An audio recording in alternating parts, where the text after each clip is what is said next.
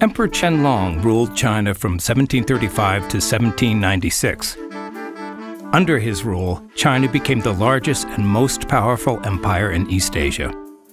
He created an image of himself as a politician, militant, priest, scholar, and artist.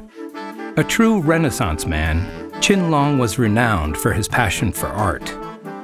He assembled some of the largest collections of the time, gathering paintings, calligraphy, jades, ceramics, and bronzes into his expansive palace.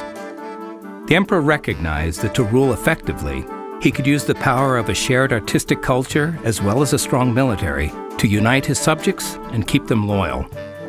But there was more to Qianlong's collecting than a love for beautiful objects and political self-promotion.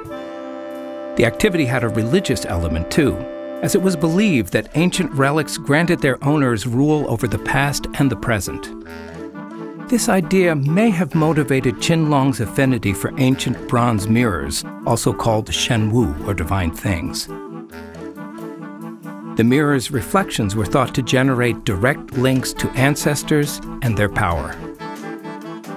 Qianlong used collecting to position himself as an all-encompassing ruler who enjoyed a universal connection with the cosmos. The activity also forged a relationship between himself and history.